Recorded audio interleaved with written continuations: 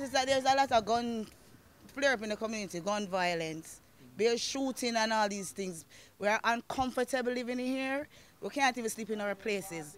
Everybody, a female got shot in her bed the 26th of April, right?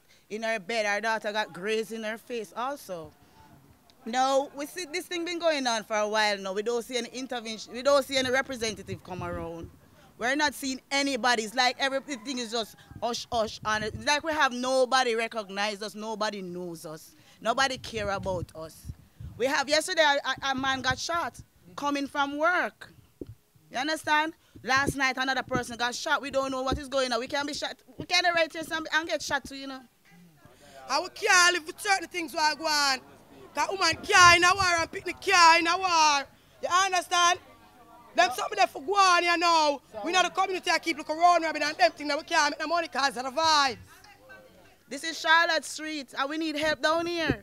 We need the authorities to come to intervene. We need the police because right now, the police that they're giving us road, they're not doing anything.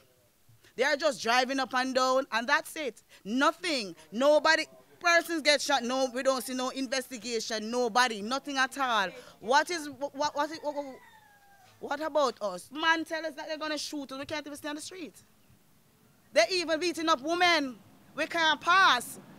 Light leak out and all of these things. This is what I thought it's about redevelopment.